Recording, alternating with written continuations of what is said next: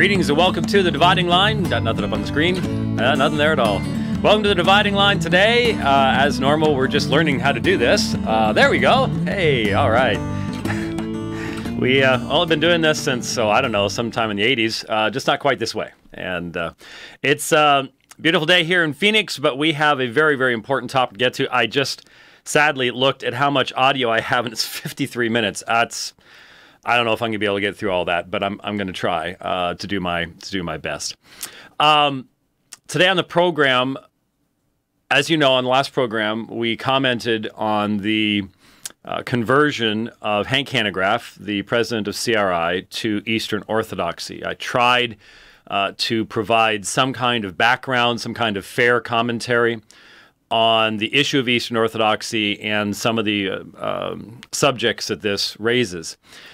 In the days after that, I began hearing about comments that were made. Had a former student of mine send me sort of a transcript of comments that Hank was making on the Bible Answer Man broadcast. Now, I'll be perfectly honest with you, I haven't listened to BAM for a very, very long time, pretty much since 2003, primarily because it went off the air here in Phoenix. It had been easy to listen to.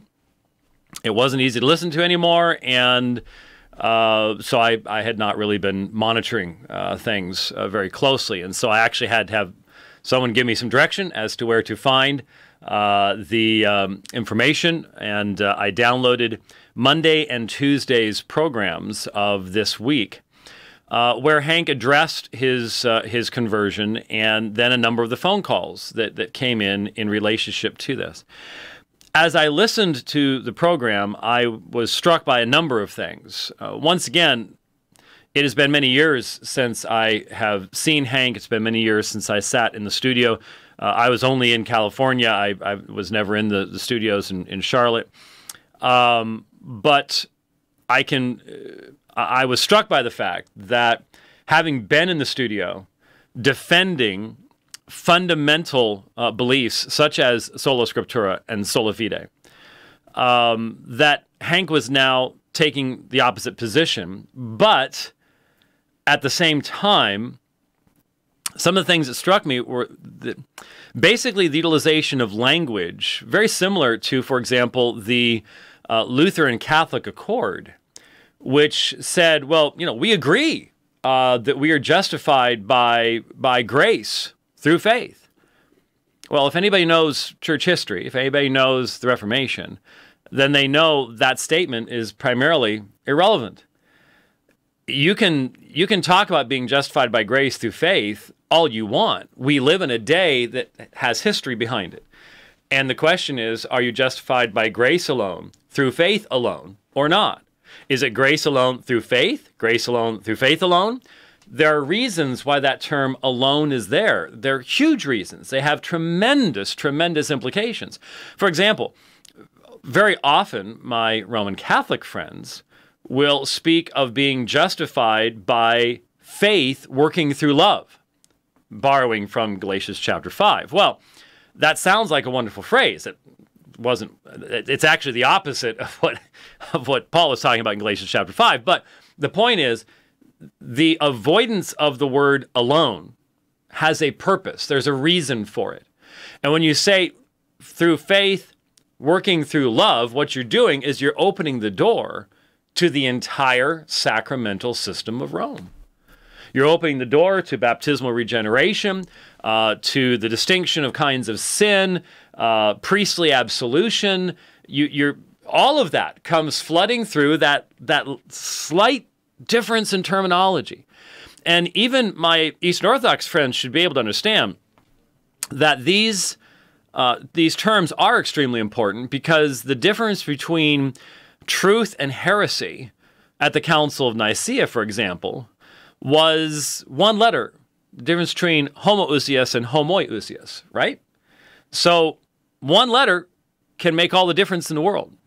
And hence one word can very clearly distinguish between whether we are saying that a person is justified solely by looking away from themselves and looking to the finished work of Jesus Christ in their place, The God who justifies a sinner who is not working, the not working one, Galatians chapter 4, verse 5, over against the working one who thinks that by his doing things, he is somehow working the system, adding something to that empty hand of faith. It is only the empty hand of faith, not the hand of faith that brings anything in it, not the idea of sacraments and merits and anything else along with it.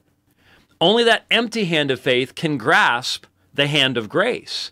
If there's something in there, you'll never be able to grasp it. And so I defended these things in the studio, in Hank's presence, and it was very plain that he was on my side, that he affirmed what I was saying at that time. Now he's affirming the other side. Something has changed, but it struck me that in listening to Hank's soldiering on, continuing on as the Bible answer man, that he's going to attempt to do this and say, well, you know, I've always affirmed, mere Christianity. I did not know. I have criticized the mere Christianity movement for many years now in this program, and as I said, I haven't been listening to Hank, and so I did not know that he would be utilizing that specific language. So I didn't have him in mind specifically when I was talking about it. But he repeated this over and over and over again, this mere Christianity issue. Well, as we'll see as we listen, the problem with this is this mere Christianity merely leaves out the gospel. The gospel is no longer a part of mere Christianity. That is extremely troubling. And so the real question is, why would an Eastern Orthodox catechumen want to be called the Bible answer man? Is that even consistent with an Eastern Orthodox understanding of Scripture, which is a part of the greater tradition and can only be understood within that tradition? Now, my argument, by the way, I have obviously many objections to doctrines and practices within Eastern Orthodoxy, and I pointed out in the last program that defining Eastern Orthodoxy is difficult. There are divisions between the various branches, as much as they might want to try to cover that over. Anyone who knows the system knows that there are strong divisions. But the real question that has to be answered is, how could someone who is in Eastern Orthodoxy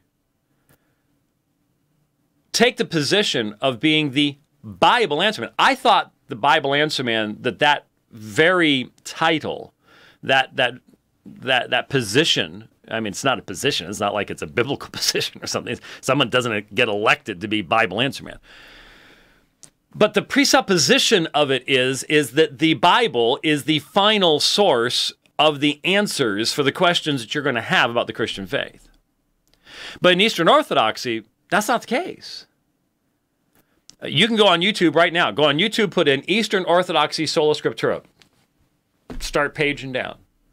Page after page after page of videos by Eastern Orthodox individuals who are rejecting the concept of Sola Scriptura and saying, no, that's never been what the apostles taught. You have to have apostolic teaching. You have to have the tradition. The scriptures are a part of that tradition. You cannot interpret that scripture outside of that tradition.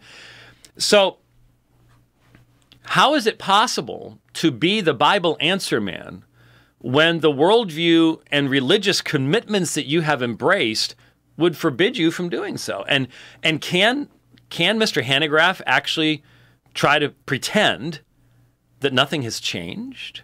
He will actually make the statement that my beliefs have been codified in 20 different books. Nothing has changed. Oh, yes, something has changed. It is very, very difficult for anyone, I think, to take seriously the assertion found on CRI's webpage. If you go to the webpage for, I think it was the second day, the 11th, in the description, there you have that very statement. Hank's beliefs have been codified in 20 different books and nothing has changed. And it's like, yes. I mean, can you imagine if I converted to Roman Catholicism and said, well, hey, my views have been codified in 24 books. Nothing's changed. Of course something has changed.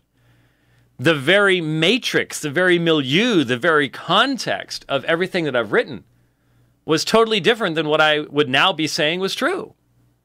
So didn't everyone who bought Hank's books, weren't they assuming the background of Sola Scriptura in his own thought?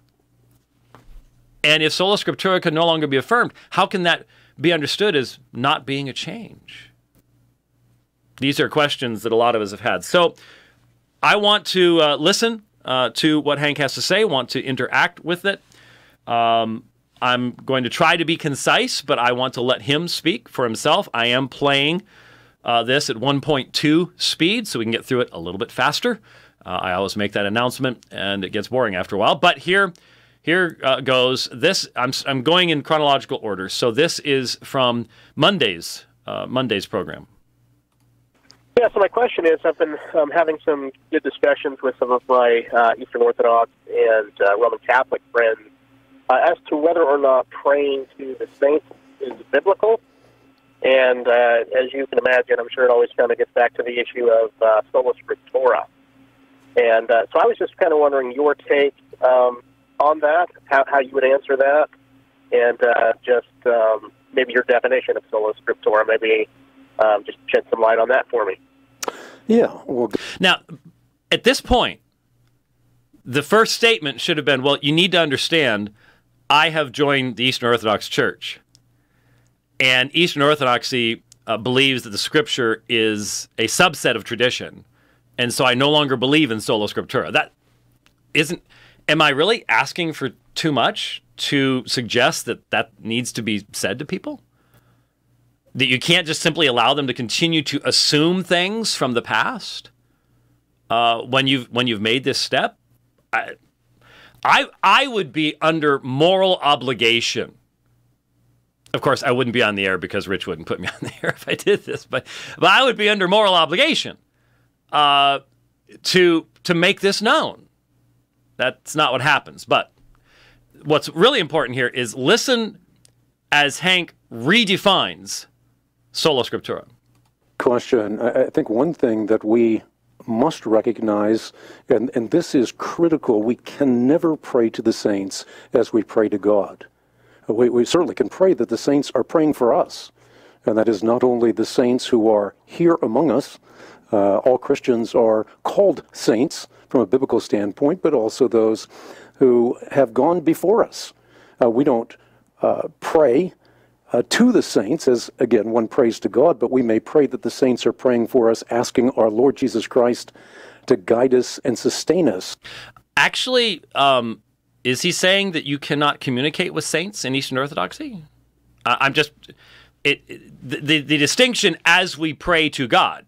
Okay, but can you pray to saints? It needs to be just sort of directly stated one way or the other, I think. Down the path of life. The Orthodox and the Catholics have different views on this. In terms of Sola Scriptura, I have always been committed to the Bible as the infallible guide for faith and practice. The infallible guide? Are there any other infallible guides?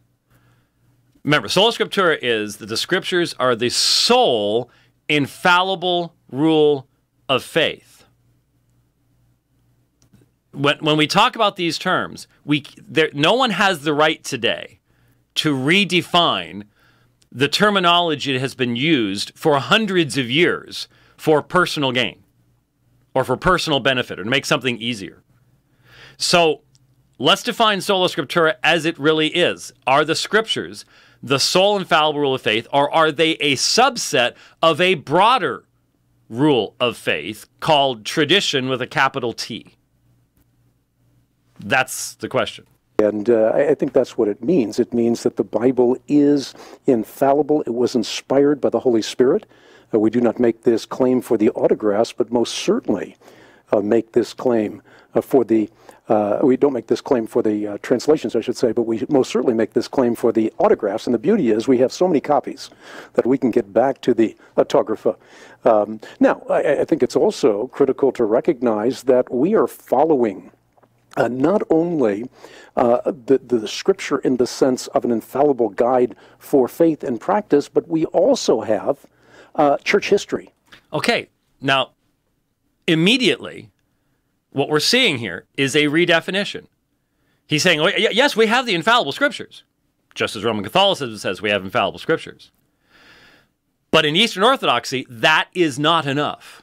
It is fundamental to the concept that God has given to his people tradition, the tradition of the church, and that the scriptures are a part of that tradition and cannot be understood outside of the context of that tradition.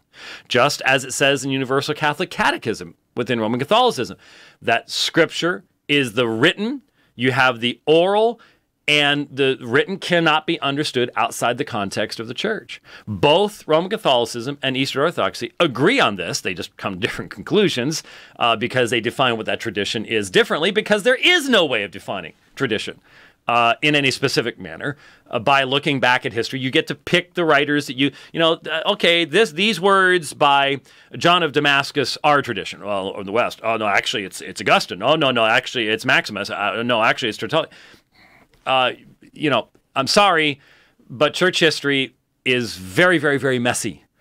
And anybody who wants to say, well, we're just going with what the early church taught, I can immediately tell that person has never done any serious reading in the early church. That's just immediate. Either that or they've done it with really thickly rose-colored glasses on, because the definition of tradition, extremely problematic. And church history is very, very important because the practices of the early Christian church have been passed down to us by men like St. Ignatius or Polycarp or Irenaeus or Athanasius. Now, men are not infallible. Okay, so when Irenaeus passes down to us the apostolic tradition that Jesus was more than 50 years old when he died, do we believe that? Does Hank believe that? Because I can give you the reference. And he claimed the apostles passed it down. So we believe that, right?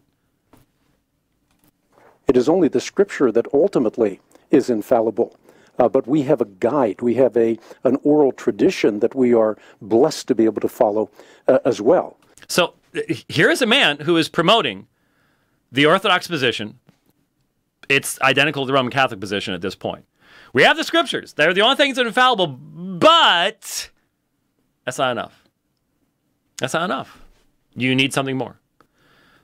This is, when the guy's asking about sola scriptura, just be straight up front with him. I don't believe it anymore. I have another viewpoint now, and here's why. This is you can't allow people to call in and confuse them in this way. That's just not right. It's just not honest. You have to be straight up front.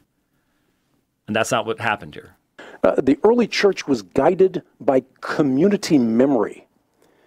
And I think that is something that has been wonderful as it has been passed down through the generations. So we have the Now, let me just point something out. Over and over again, the assumption is, even by Eastern Orthodox folks that are tweeting me even now with videos about the true church and everything else, the assumption that we're going to hear from Mr. Hanegraaff is that what you have in Eastern Orthodoxy is the faith of the primitive church. You keep saying we have to get back to the primitive church. The reality is that what we have in Eastern Orthodoxy is the tradition of the 7th and 8th century church. And it's interesting to me, because this certainly interfaces with some of the work that I'm doing these days. Why that time period? Why that time period? Well, think about it. What world-changing event took place that would put that would function, we're talking about these days finding these incredible fossils, or there's still soft tissue after allegedly hundreds of millions of years and all the rest of this kind of stuff. And sometimes there's a cataclysmic event. I can't imagine what would be the worldwide cataclysmic event. Anyway, that has buried these things suddenly and freezes them in time, in essence. What kind of worldwide event would have functioned to, in essence, freeze the development of tradition amongst the churches in the East around the 7th and 8th century? Yeah, exactly. The rise of Islam. You can't understand the history of Eastern Orthodoxy without seeing it in the light of its constant interaction, both in open warfare with, as the Byzantine Empire contracts under the pressure of Islam, and with the help of the Crusades, by the way. But as the Byzantine Empire contracts, you still have the free Byzantines outside of Islam, but then you have all sorts of folks that would be eventually identified as Eastern Orthodox who now live under Islamic rule. What this does, when you have such a constant apologetic force right there, you have the conflict, it freezes your theology and your tradition. It's no longer going to be developing at any type of speed or pace, because now you have to, this is what we believe and we now must defend it. And that constant pressure remains on Eastern Orthodoxy. And that's why when you, if you're really serious and look at what Eastern Orthodoxy identifies as tradition, it's not 1st, 2nd, 3rd century. It's 6th, 7th, 8th century. If you're going to look at it in an unbiased fashion. And so that's what we have here. That's what is being presented. And one of my biggest concerns about Eastern Orthodoxy is there really isn't any way to correct any traditional errors that had developed by that point in time. You have to assume, just as in Roman Catholicism, you have the specific claim of the guidance of the Holy Spirit of the development of tradition, etc., etc. You have to assume that all the developments traditionally from the primitive church up to that time period were somehow guided by the Holy Spirit.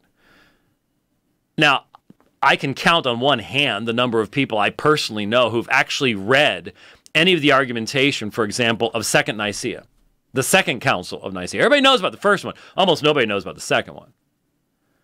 And it had to do with the iconoclastic controversy and things like that. The argumentation used by the church fathers there is embarrassingly horrific on any exegetical level. To say that that is binding upon the church is to show such disrespect to the scriptures themselves. But what can Eastern Orthodoxy do about that? I can't see how its system allows for any kind of reformation. Important issues when you start doing what Hank is doing right here, where he is promoting the idea of this external guide that becomes the lens through which you read the scriptures, which again reflects back upon how can you be the Bible answer man when in fact the answers that you're going to provide have been determined by your commitment to a religious system that does not function on the basis of sola scriptura and the sufficiency of Scripture. These are the questions that must be answered. A repository of redemptive revelation, as I've termed it over the years, and we have a community memory as well. Let's go back to the phone lines, talk to Daniela, listening in Tel Aviv, Israel. She's listening on the web. Hi, Daniela. Hi, Hank. I just learned about the attacks in Egypt from you, and I would, too, like to offer my prayers to those who suffered this attack. God be with them, and God be with you in your ministry. Thank you. I am calling to ask for clarification. I'm a member of WorthyChristianForums.com, and there is a thread there that has spoken of your conversion yesterday to Greek Orthodox.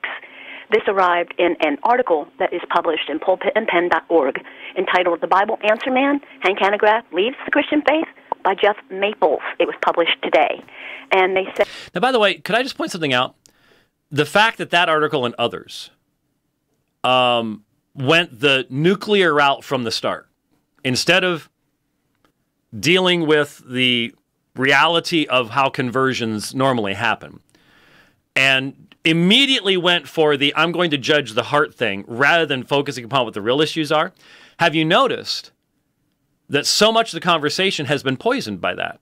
And what it's allowed is look, Hank's going to focus upon the excessive stuff and then not actually deal with the serious criticisms, the real issues. That's what happens when your first response is to use the bazooka. you give the other side the means of defense by focusing upon the extremity rather than upon the substance. We obviously didn't go that direction, and our criticisms actually haven't been addressed because it's easier to deal with that kind of thing. That you and your wife were chrismated at St. Nectarios Greek Orthodox Church there in Charlotte. And I was wondering if you would answer that, because there's quite a bit of conflict on the board as to whether or not this is true. Well, I don't know anything about what you're communicating with respect to this individual or this post, or have no knowledge of that. But yeah, I mean, I am now a member of an Orthodox church, but nothing has changed in my faith. I have been attending an Orthodox church for a long time, for over 2 years. And really as a result of what happened when I went to China many, many years ago. I saw Chinese Christians who were deeply in love with the Lord. And I learned that while they may not have had as much intellectual acumen or knowledge as I did, they had life. And so I learned that while truth matters, life matters more. And I remember flying back from China after spending time with just common people who had a deep, intense love for the Lord and wondering, was I even a Christian? I was comparing my ability to communicate truth with their deep and abiding love for the Lord Jesus Christ. And as a result of that, one man, by the way, said to me, truth matters, life matters more. In other words, it is not just knowing about Jesus Christ, it is experiencing the resurrected Christ. And as a result of that, I started studying what was communicated by the progeny of Watchman Nee with respect to theosis, and that drove me back to the early Christian church. And I suppose over that period of time I have fallen ever more in love with my Lord and Savior Jesus Christ. It's sort of like my wife. I've never been more in love with my wife than I am today, and I've never been more in love with my Lord Jesus Christ than I am today. And so I've been impacted by the whole idea of knowing Jesus Christ, experiencing Jesus Christ, and partaking of the graces of Jesus Christ through the Eucharist or the Lord's table. Now, okay, I want you to hear what he's saying. Truth matters, life matters more. I want you to think about what that means. I mean, again, we live in a day of pithy sayings. But pithy sayings have to have a meaning if they're going to be relevant for Christians who follow him who is the truth. How can you distinguish between the two? I fully understand. I fully understand the very negative experience of encountering people who are so focused upon their understanding of orthodoxy that they don't seem to have any life at all. I get that. I mean, I get accused of it all the time. No, not from people who actually know me, but I accuse of it all the time. And we certainly live in a day that denies the existence of objective truth. But you see, from the Christian perspective, the two are so intimately connected that they cannot be separated. Jesus himself said, I am the way, the truth, and the life. You can't do just the truth part and not the life part. But this takes us back to what I did say on the last program. And that is one of the reasons that you have the conversions. And you've got conversions going both directions, all different directions. Conversion is not anything surprising whatsoever. But one of the reasons you have conversions is when, and I was quoted in an article accurately that appeared on WorldNet Daily this morning on this subject. And one of the things I said to the reporter was the Puritans who developed Puritan worship that did not have all the icons and the symbolism and the smells and bells and the Gregorian chants and everything else. The reason that first of all, they're responding against a dead, external, formal orthodoxy in Rome, where you had all the symbols and no reality. So they're responding against that. And what made their worship yet so rich and vibrant and their lives so rich and vibrant was the depth of the theology that informed what they were doing in worship and their encounter with God in the proclamation of God's truth. So as I said, you can read of Jonathan Edwards dismounting from his horse in the woods and contemplating the relationship of the divine persons in the Trinity, and he is reduced to tears. Now, what happens when you still have Puritan worship, but now you have individuals who don't even know what the relationship between the divine persons is so as to be able to contemplate it to any depth anyways? Without the truth element and the depth and the beauty of that truth element, not in just a flat type of orthodoxy, but the depth, the beauty of that truth, Puritan worship becomes extremely unsatisfying. And so the person looks at that and goes, well, what I'm missing is because I don't have something more. And so you go looking for something more, you find the smells and bells, and here's where the depth is, here's where the beauty is, and that's what you're attracted to. The problem is that beautiful liturgy and all the symbolism doesn't have the necessary truth content in regards to what Scripture really is, in regards to how a person is made right before God.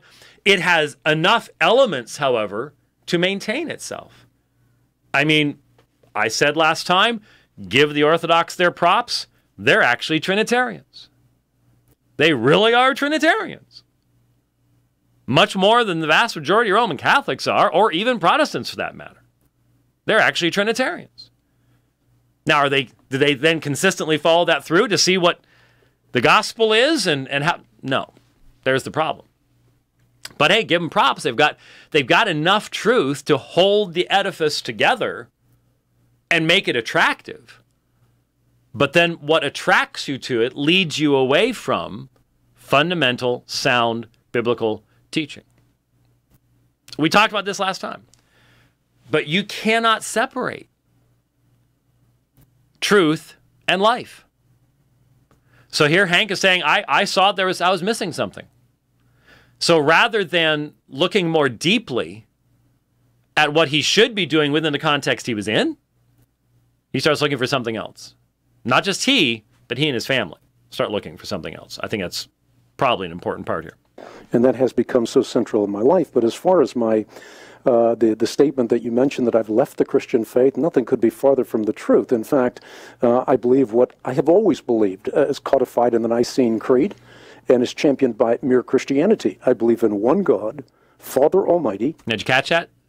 Championed by mere Christianity. Well, here's the problem. He's going to quote now from the Nicene Creed. Great, wonderful. I was just teaching on on Council of Nicaea myself. Great, wonderful. It's not enough. It's not enough. Because it doesn't answer some of the key questions in regards to, well, if the Nicene Creed was enough, then Paul wasted his time writing something as long as Romans. We need something more than that. That's a nice summary of key central issues. It's a benchmark. It's vital. But as he himself says, it becomes the foundation of what? The gospel. Well, is the gospel definitional of Christianity? Yes or no? Does Eastern Orthodoxy preach the same gospel that Hank would have affirmed 15 years ago? No. So something has changed, and it's fundamental.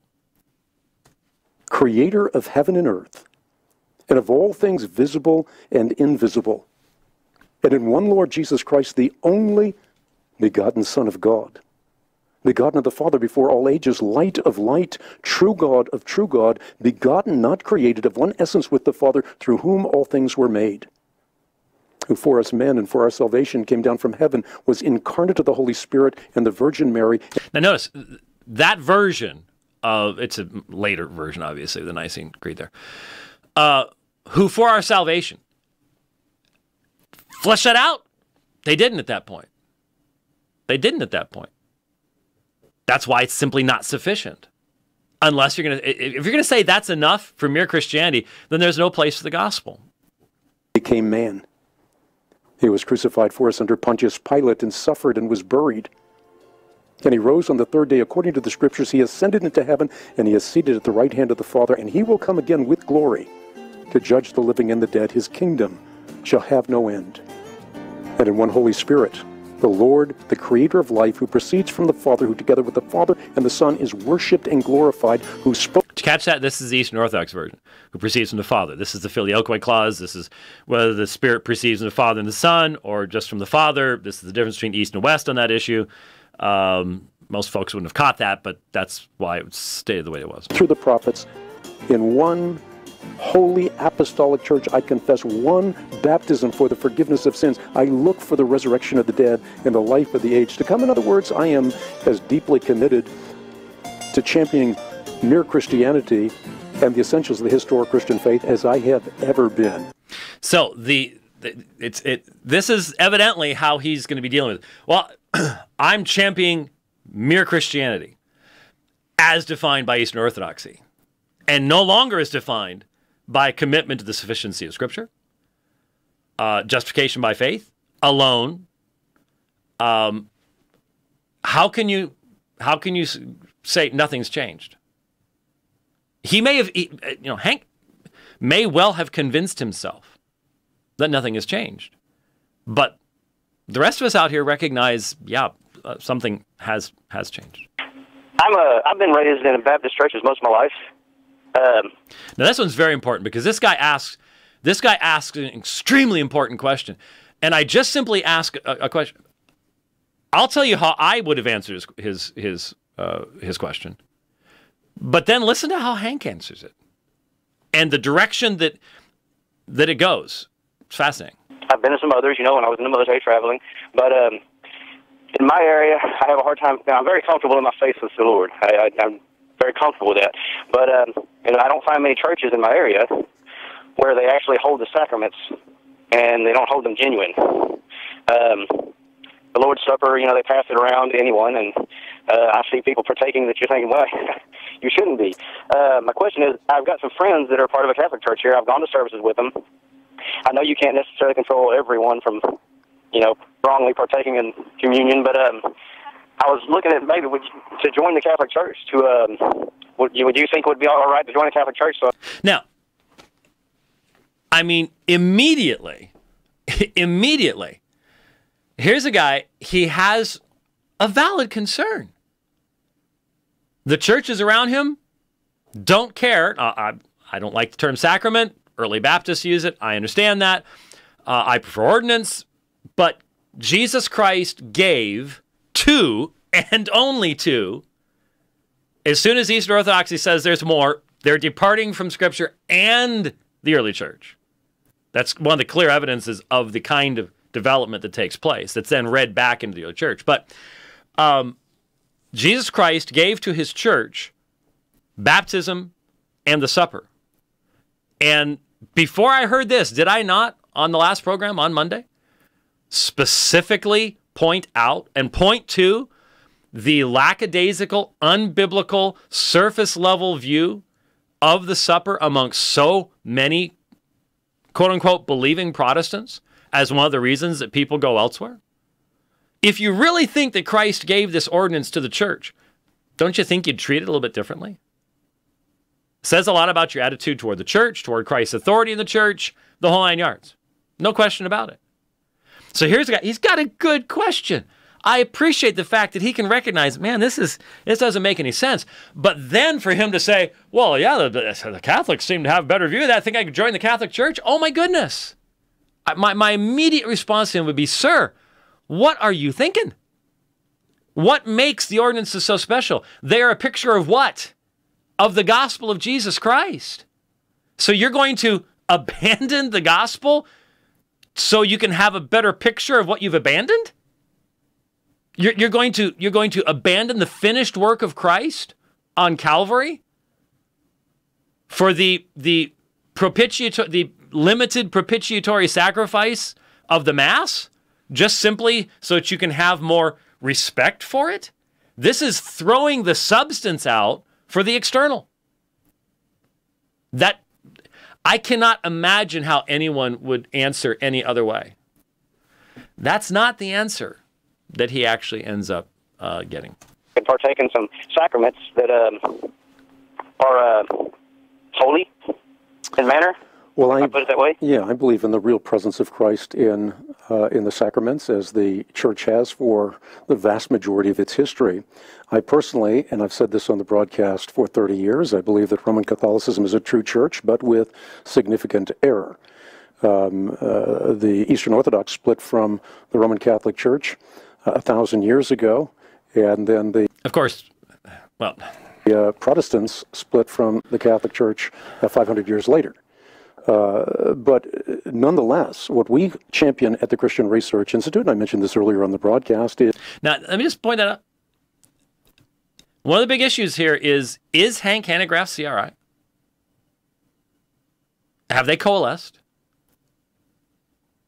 That's something CRI has to decide. But Hank is representing here. He's saying, this is what I am representing. This is what we represent. This is what we believe. Did the people who donated to build up CRI believe this? Can one person just go, yeah, it's great y'all did that, but we've decided to move over here? These are questions that need answers.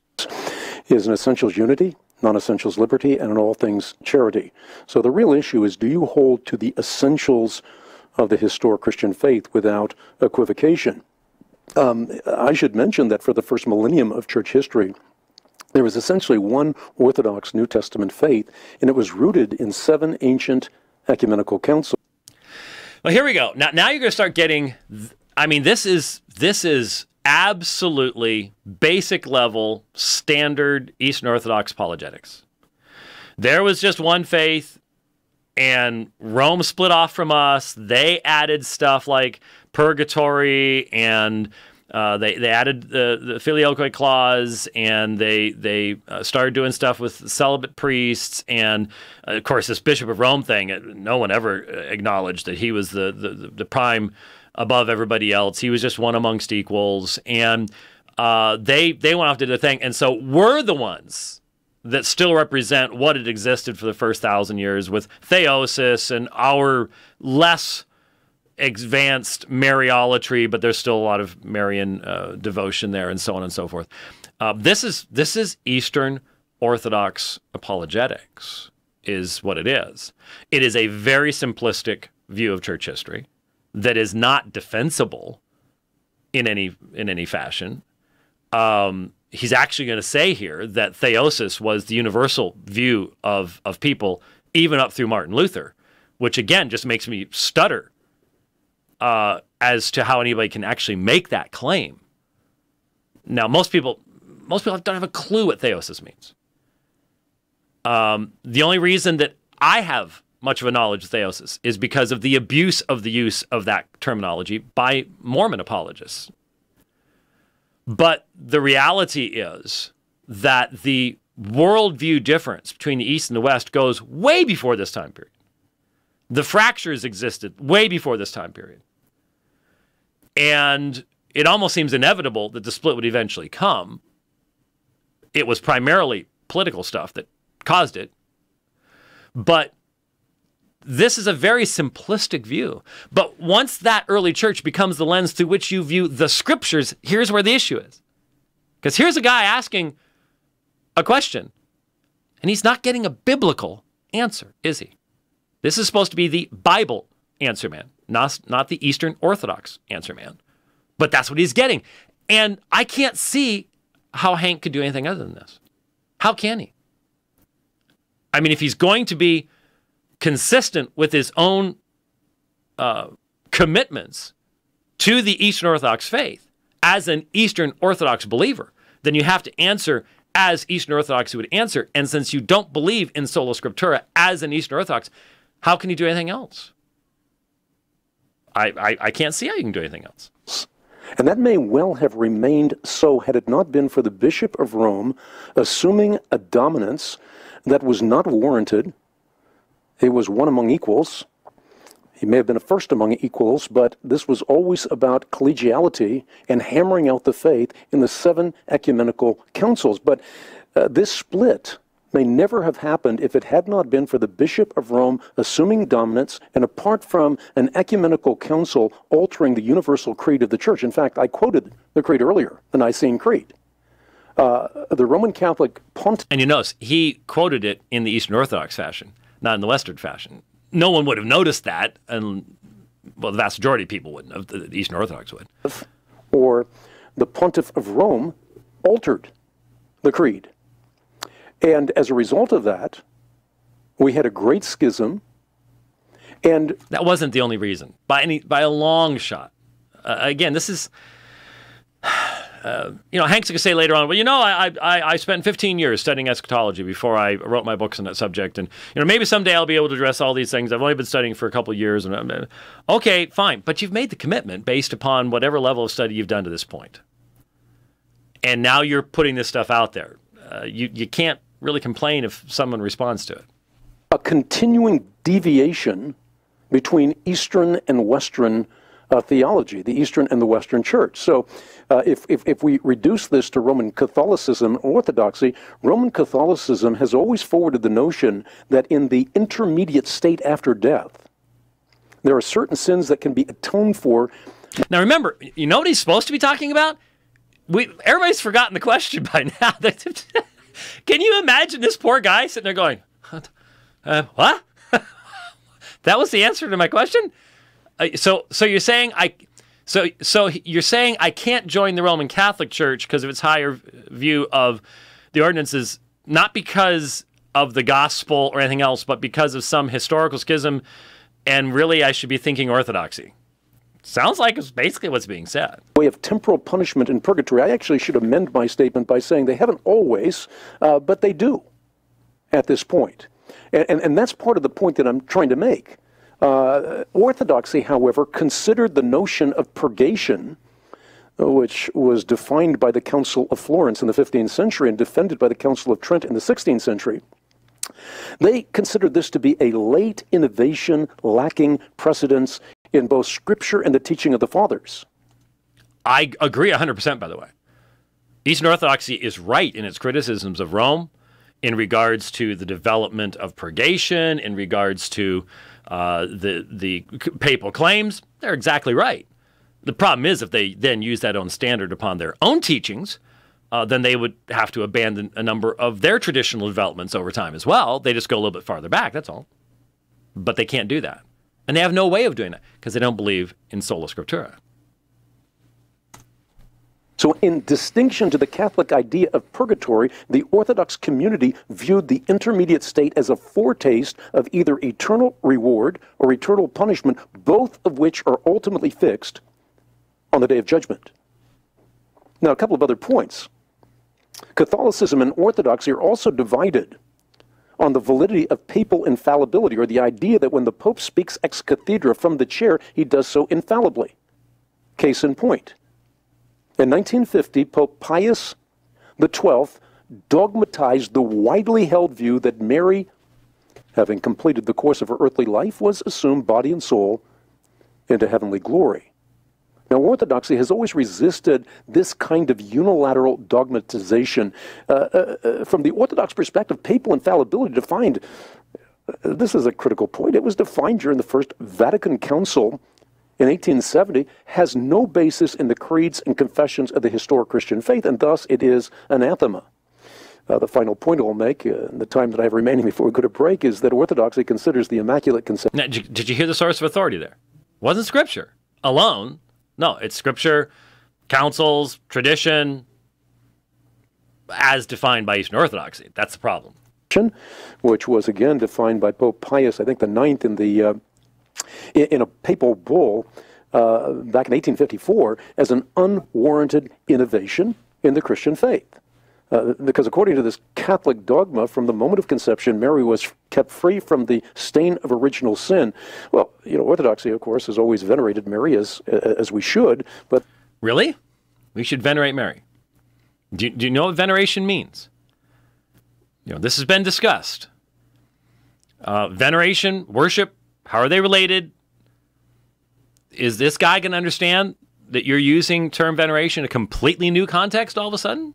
told that she was born with the same broken nature as all other human beings. So, unlike Protestantism, which shares a common history and geography with Catholicism, Orthodoxy was never a part of the Western narrative. That is pure Eastern Orthodox apologetics. That is, you go to almost any Eastern Orthodox webpage, start reading through. Protestants are pretty much just dismissed as irrelevant because we're just simply a split off from the Roman Catholics. They're primarily focused upon Roman Catholicism as far as authority claims are concerned. And we just split off from them, so we ain't got nothing. Because from both their perspectives, well, you have to have this chain, this apostolic succession type thing. Not an apostolic succession of truth, an apostolic succession through history. Did not have a Reformation. They didn't engage in the Crusades. They didn't participate in the selling of indulgences, and didn't subscribe to such dogmas as limbo and the celibacy of the priesthood. And yet, despite these differences, a growing number of Orthodox and Catholic believers today consider themselves to be two lungs in the same body. So again, that's why we champion mere Christianity. We hold to the essentials. In essentials, unity; non-essentials, liberty; all things charity. So I think Catholic Church, true church with significant error. I personally could not join the Catholic Church, but I have many brothers and sisters in that community, as I'm sure you do as well. So there you go. Gospel, non-definitional. Non-definitional. Mass, purgatory, we disagree. But, two lungs, same body, so on and so forth. Again, is this the historical position of Christian Research Institute? No. No, it's not. But time is going very quickly. We press on. And I'll say something else, and this is in line with what Rod said, and it's on my heart. Okay, he quoted from Rod Dreher. He obviously very much likes the Benedict option. Thinks it's good stuff, and we understand why now. That's the Rod Dreher he's talking about. There's so much wackiness in the church today. I'm talking all over the place. You think about luminaries in the Christian church forwarding and pontificating the notion that we no longer have to confess our sins. In fact, to confess our sins is now thought of by these luminaries as spitting in God's face or slapping him in the face. It is an affront to God to confess our sins and ask for forgiveness. And so many people are embracing this kind of thing. And it's been difficult as I've looked at the landscape to find a safe place for family and friends where you can communicate that which has been accepted throughout church history. What the martyrs were willing to die for was always the essentials of the Christian faith. And because they were willing to die, they were willing to change a culture. And they did. Until, of course, it became popular to be a Christian again, and then the culture, well, it trumped the church. All of a sudden, it became popular to be a Christian, and Christians were going to church for all the wrong reasons. They wanted an experience. They wanted to enhance their business. We have to get back to what the early church believed in. And he suffered and was buried, and he was raised on the third day according to the Scriptures. And he ascended into heaven. And he's seated at the right hand of the Father, and he will come again with glory to judge the living and the dead, and his kingdom will have no end. All of that simply to say, the issue ultimately for all of us is, are we living for mean earthly vanities, the approval of men, or are we living for the approval of God? And again, Rod Dreher, no one says it better than he does. I have often quoted him. He's eminently quotable. And as he talks about the culture, we ought to have. Okay. I just realized I could actually clean. I guess I can't do that. Oh well. Thinner, brighter? No, I wanted to take out some of the long spaces there. Anyways, I think you have in those statements part of the reason why Hank did this. A lot of people are asking why. I think part of it, and there's never any just one reason. There's normally a very complicated set of reasons why people make moves like this. But you can't help that there's so much surface level foolishness in popular, what's called, pop Christianity in the United States, that the serious-hearted person doesn't want to have anything to do with that kind of thing. And there are churches right near CRI there in Charlotte that are just loopy. And you heard him say there's just so much weirdness out there that he wants something.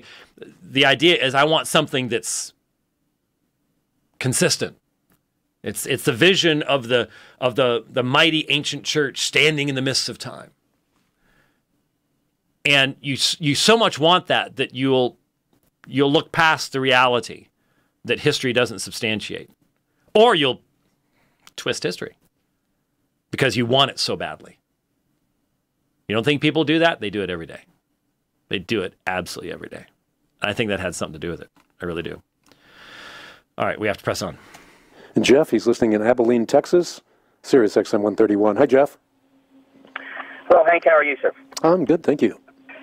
Thank you. Well, I wanted to thank you for your ministry. You're a very studied, learned man in Scripture, and I want to first start by saying you are a real blessing to a large number of people around the world. Hank, there's something that I tend to notice when listening, that you maintain that Protestants and Catholics hold to the essentials of our faith.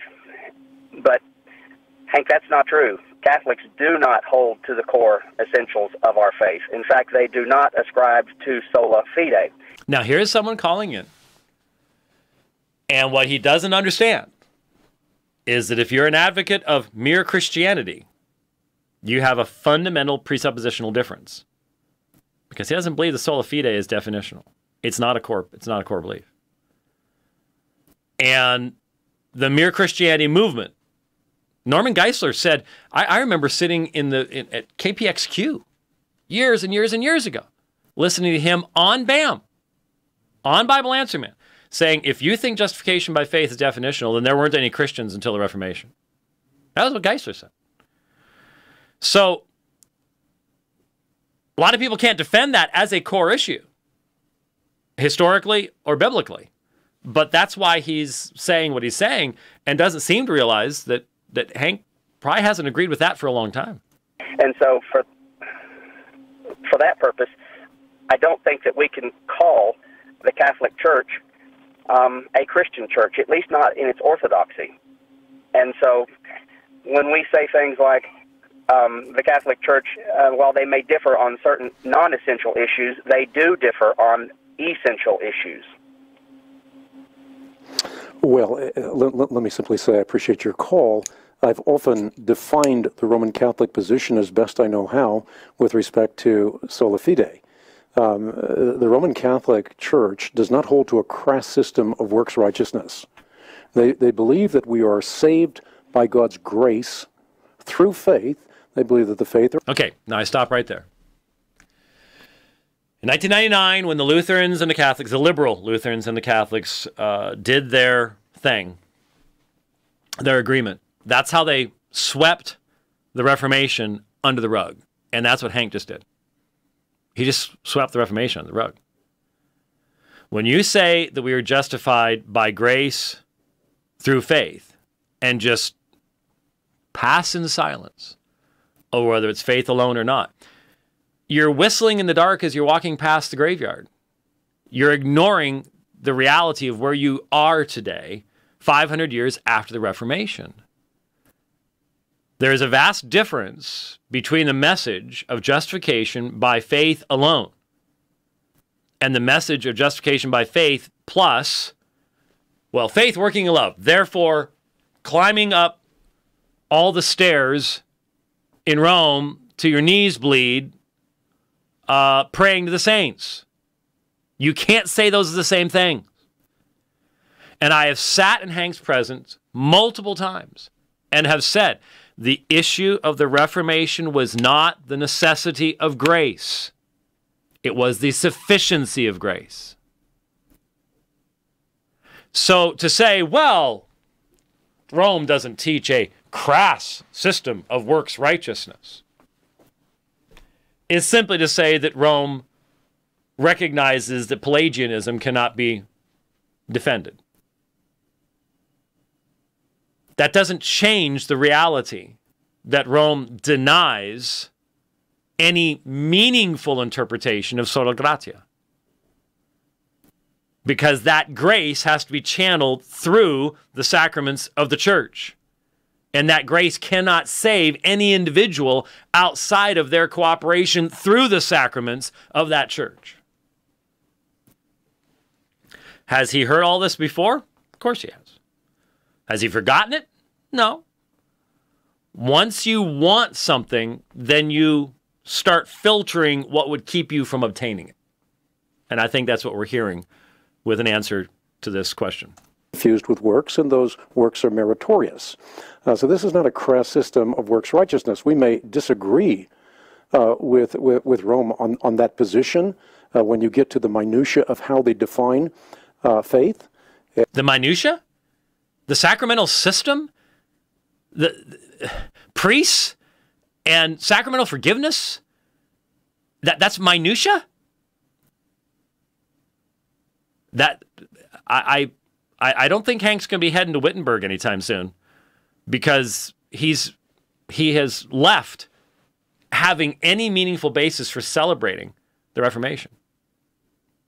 Eastern Orthodox could care less about it. That was just a dust up of those people that we left behind a long time ago. And how they render the distinction between faith and works. But this has always been sort of a debate that Western Christians have had. That Reformation debate in the West raised the question in the Orthodox East, and I think this is something that most people don't know. In the Orthodox East, they were raising the question: why is there a polarization between faith and works? We don't know what that's all about, because it had been settled since the apostolic era that salvation was always granted to us by the mercy of God, granted to those who followed Jesus Christ. This was the mercy of God. That's not an answer to the question, Hank, and you know it. Well, you knew it. I'm not going to say you know it. You may have just be blanking that stuff out of your mind, to substantiate what you're doing. But you know that the issues of the Reformation were significantly more important and significantly deeper. You've probably memorized Galatians. Are you going to say that was just a tempest in a teapot? How can you say that the early church had answered all these things when the first treatise on the atonement doesn't appear until the 4th century? I mean, on the one hand, you're talking about all this knowledge of church history. If we know church history, on the other hand, those of us that actually do know church history are going, what are you talking about? These are important questions. They remain important questions to this day. They're cooperating. Their position is such that they cooperate with God's grace. Well, what can a dead man cooperate with? Eastern Orthodox folks don't believe we're dead men. Eastern Orthodoxy does not believe that we're dead men. Their anthropology is, as I said in the last program, sub-biblical, as is the anthropology of pretty much almost every synergist, huh? Yeah, that's another important issue. My position. Well, what I'm pointing out, though, is something different. I'm saying in the East, an opposition of faith versus works was unprecedented. In the East, they believed that salvation comes through faith in Christ who fulfills the law. They believed that true faith is not just a decision, it is a way of life. They believed what the Scripture teaches. You see, then, that a man is... See, are you hearing an Eastern Orthodox person defending Eastern Orthodoxy here? I hope you can hear that. It's very clear. They had it right all along. They didn't make these distinctions. Well, in other words, they weren't actually involved in asking and answering important questions that Paul addressed in Galatians. That's right. Their tradition had pretty much shut off meaningful discussion of this issue. Yeah, that's true. That's true. Because of a bad anthropology and a sub-biblical view of grace, these questions didn't even come up. But now you're defending that? Has to, if he's going to be consistent. Justified by works and not by faith alone, which is to say, we cannot add anything to what let me go back here. You see then that a man is justified by works and not by faith alone. What's that? James 2:24. How many times we had to deal with that? And I dealt with it with Tim Staples. Hank was on my side, not Tim's. Now he's on Tim's side. Has something changed? Yeah. Is to say we cannot add anything to what Christ has done. Faith by itself, however, if it does not have works, the point is, as James puts it, is dead. So we are not talking about the idea that somehow or other we can do what Christ did. However, we are talking about the fact that we need to participate in an active faith, because if we see active faith, sacraments, so on and so forth, we're demonstrating that the faith that we have is not a real faith. Now, again, there is a difference between Protestants and Catholics and Orthodox on this position, but I'm out of time for this edition of Bible Instrument Broadcast. Be back here tomorrow. But I'm out of time, and I'm glad I don't have to keep talking about it. That was interesting that happened at that particular point in time. Well, the next program began with a little monologue about his conversion, and so we dive right into it. I wanted to broach an issue first on this broadcast because I have been asked by, well, many, many people to do so, including a dear friend who called me, wrote me, and expressed concern. Concern that I had walked away from the faith once for all, delivered to the saints. Why that concern? Well, evidently, although I don't clutter my mind with what goes on with regard to internet fabrications, people are posting this notion that somehow or other I've walked away from the faith and I'm no longer a Christian. And I simply wrote to this dear friend and said, look, my views have been codified in 20 books. So my views have not changed. Now there's that became the basis upon which the description was put upon the website. My views have been codified in 20 books. All of that changed when you knelt before the altar in an Eastern Orthodox church. How can you not see that? That was not the milieu. That was not the context of those 20 books. How can you not see that? I just don't understand how he can have convinced himself that he's going to be able to just continue right on doing what he was doing. I can't conceive of it. In fact, Kathy and the kids have simply found a church community that has greatly benefited from the work of the Christian Research Institute. And as a result of that, we not only have friends, but we have people who have been impacted and people that are now impacting us. For example, within our church, we have the privilege to learn Greek. This is something that many of my kids and my wife certainly wants to do. This comes up a couple times, and I'm like, you didn't have this opportunity before? I don't understand this part. You had the opportunity to learn Greek for decades. You had hundreds of people on your program who teach Greek. Well, maybe not hundreds, but who had studied Greek. And now all of a sudden it's important to do that? That's some advantage of Eastern Orthodoxy or Greek Orthodoxy? And they want to do that, not just to learn Greek, but they want to be able to overcome translational obstacles. In other words, the Bible was written in secular Koine Greek, and so you can read the original language in which most of the New Testament was written. But I would say even more than that. Yeah, well, unless you're going to spend a lot of time getting really good at that, you're not going to be overcoming too many translational obstacles, by the way. Kathy and I, we've always loved each other, but we have been more in sync spiritually over the last 10 or so years than ever before. I have been typically more skewed towards truth, and quite frankly, Kathy more skewed towards life. But today we are on precisely the same page in life and in truth, and we're loving it.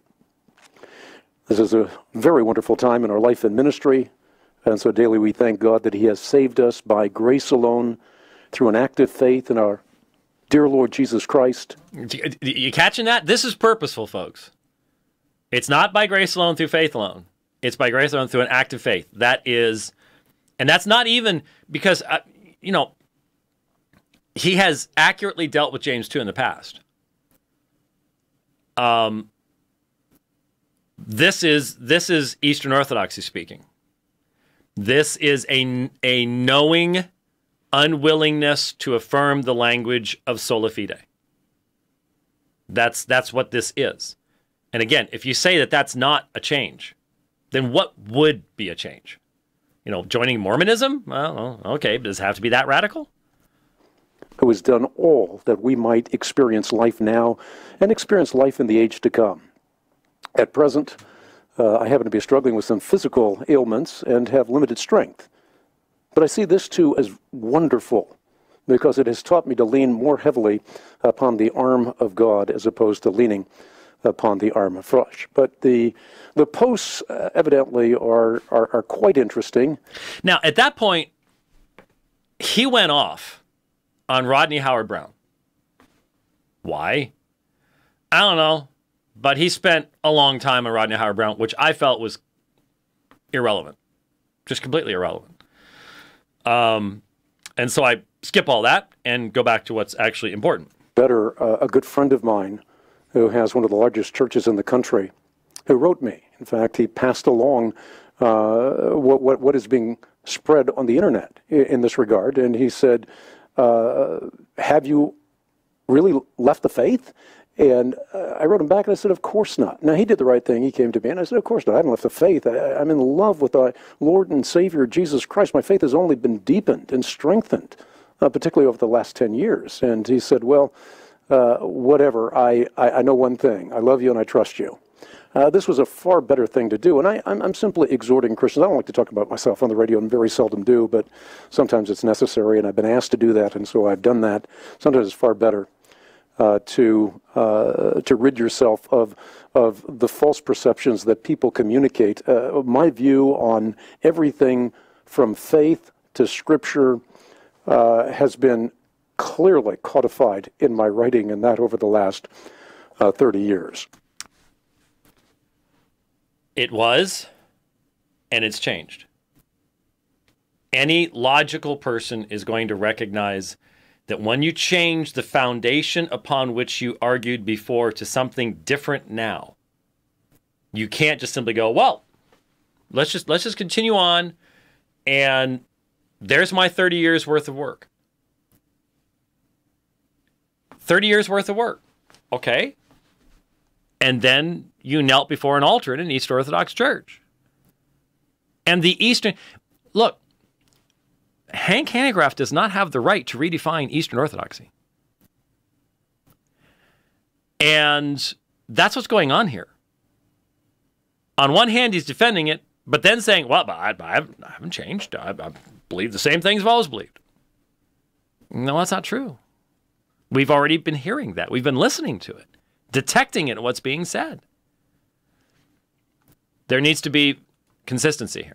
There needs to be consistency, especially from someone running a program called the Bible Answer Man. Let's go back to the phone lines. We'll talk, or go to the phone lines. First call up is Tim. He's listening in El Paso, Texas. Hi, Tim. Hi, Hank Hanegraaff. I appreciate you taking my call. I actually wanted to talk to you about the very thing that you were just talking about right now on the radio. And in the interest of full disclosure, I do a podcast called... I'm not interested in your podcast, but you can ask me your question. Oh, that's fine. I wanted to ask you about... yesterday you got a call from somebody who referenced an article written by a guy named Jeff Maples, and it had to do with you, with exactly what you're talking about. And so I think the concern that I have is, from what I understand, the Greek Orthodox Church does not hold to the doctrine of justification by faith alone, and that would be problematic, to say the least. But I would like if you could answer as to whether or not you hold to the doctrine of justification by faith alone, that not faith and works, and then I would like to have an opportunity to talk to you about it, because and the reason, so I'm now, he's bouncing all over the place because he's nervous, obviously, but I think that the Bible Answer Man should be able to answer that question very succinctly, very clearly. I think that's necessary. Either it's an up and down question, yes or no. We know where Eastern Orthodoxy stands on it, so straightforward answer is absolutely necessary here for it to be the Bible answer, man. Trying to be self-promoting. The reason that I was wanting to tell you that I do a podcast is because I'm friends with the person who wrote the article. I'm friends with him online, and I heard you yesterday affirm Roman Catholicism as a true church. And this isn't yesterday, though. Let me just interrupt because I'm running out of time. But this is not yesterday. I have been saying this for 30 years, that Roman Catholicism is a true church with significant error. And I have pointed out that error. I have pointed that error out consistently, while I have pointed out in tandem that there are many Roman Catholics who are brothers and sisters in the Lord. In the same sense, there are many brothers and sisters in the Lord within the Orthodox Church and within Protestantism. But I think you need a little context to understand this issue of justification by faith. If you think back to Western Europe, think back before the Reformation era, when there was a great concern over the prevailing notion that salvation depended on human merit rather than the grace and mercy of God. This was a Western conundrum. Was it? Did you hear the distinction just made there? That is the accusation of pure Pelagianism, that when ignorant Protestants make that toward Roman Catholics, Roman Catholic apologists have a heyday in tearing them apart.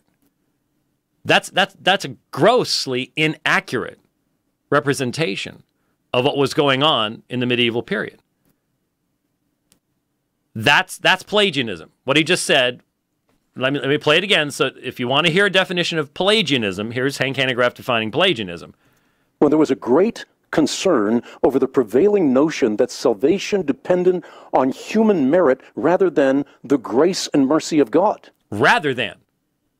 That's not what they say. That's not even what the Mormons say. I mean, the Mormons get pretty close, but again, Hank heard me say this I don't know how many times. The issue of the Reformation was not the necessity of grace. Rome affirmed the absolute necessity of grace. The whole sacramental system is the channeling of grace. The issue was the sufficiency of grace. So that's a misrepresentation, and I don't think he's concerned about it much anymore because of what he then says. Well, it's just a Western conundrum. That was just you guys. You all have already left Orthodoxy at that point, and that's why it becomes irrelevant. This was a Western conundrum. The Eastern Church had no context for some kind of a polarization between faith and works. The 7 ecumenical councils had long settled that conundrum through the recognition that salvation comes through faith in Christ who fulfills the law. The ecumenical councils were not focused upon soteriological issues. That was not their focus. These were not the issues. No matter how much weight you want to put on them, no matter how much you want to ignore the fact that especially the latter ones, the biblical argumentation they used is laughably bad, no matter how much you want to ignore all that, the reality is just, well, this has all been settled. This is the problem with Orthodoxy. It's fossilized. Well, it's already been decided. What if you didn't really deal with the issue? Well, it's already been decided. But what about, it's already been decided. Can't do anything about it.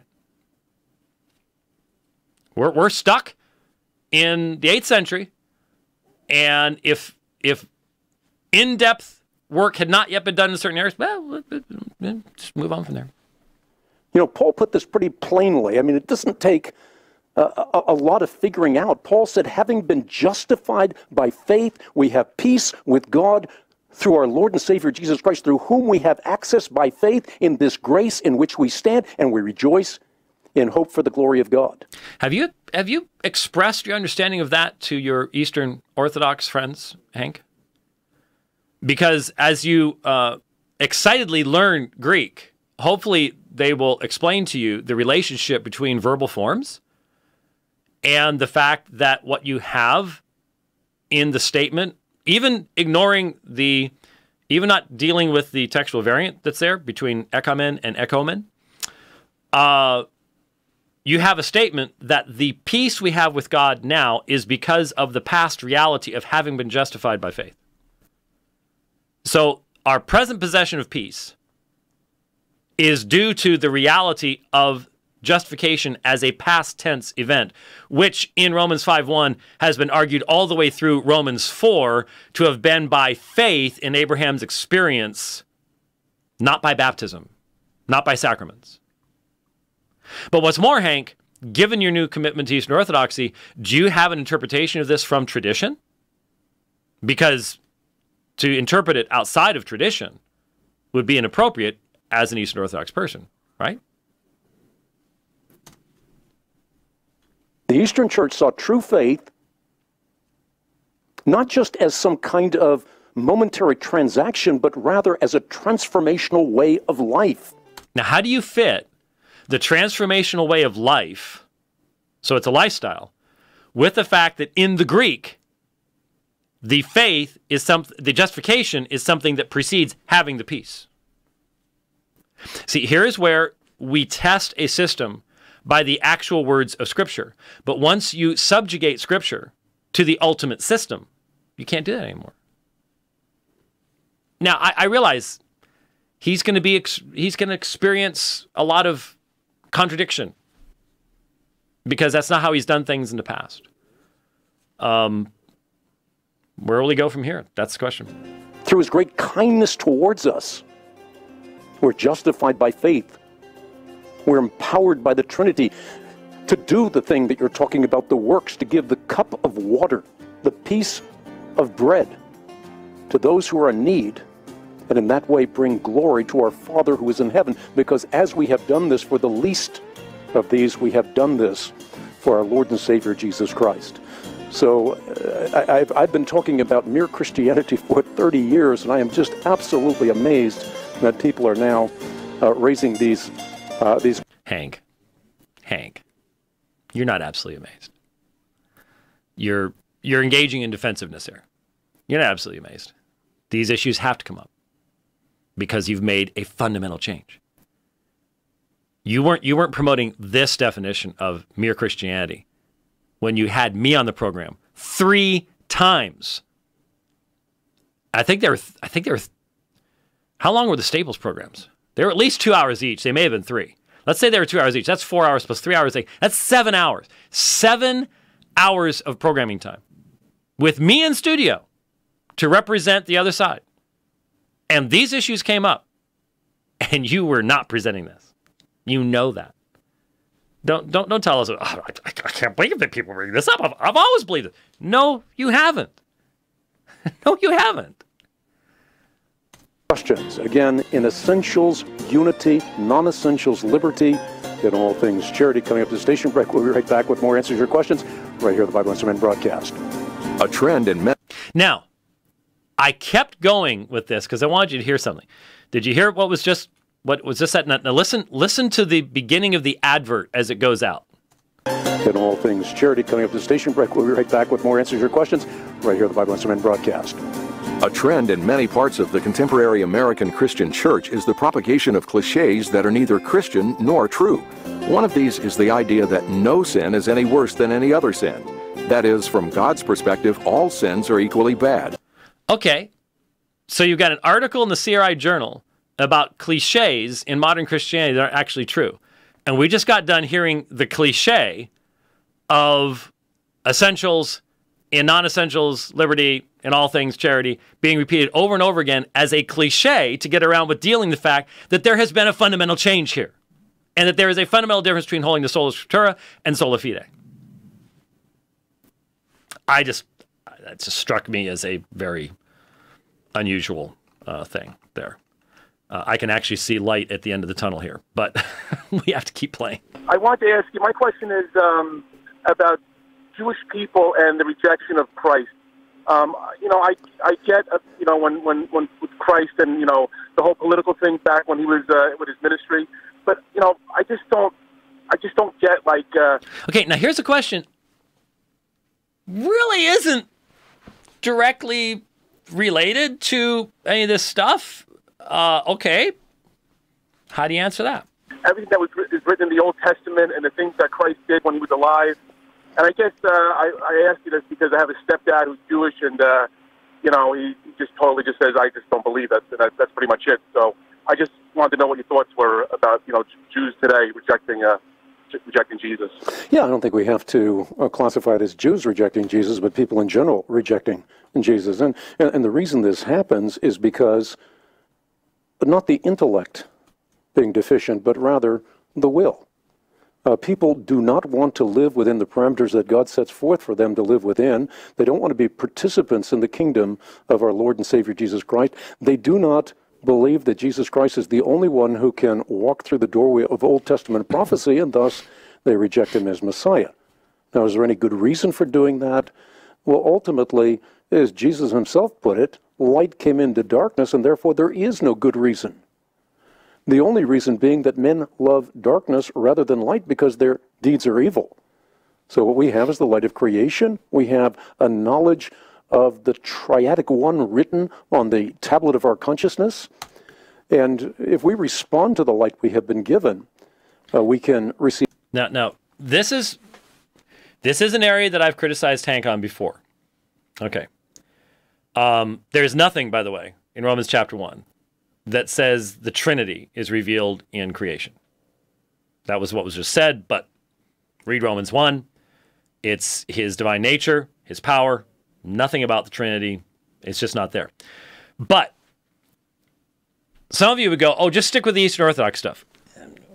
There is a connection. There is a connection in what you're about to hear. And if we respond to the light we have been given, we can receive more light. I've quoted Pascal in this regard many times. God dwells in enough light, so if you want to find him, you will. And he dwells in enough darkness, so if you do not want to find him, you won't. So again, it is a matter of the will. Now, there are those, and certainly many of my detractors do not believe in faith alone, and that's what has to be exercised here, but they believe in regeneration alone, which is to say that God must first regenerate. Now, do you know who he's talking about here? Hopefully you can hear. His detractors are Calvinists, Reformed people. And he's saying we believe in regeneration alone, not faith alone. And I heard this, and I'm like, what's the benefit of misrepresenting us in this way? Because it's not what we believe.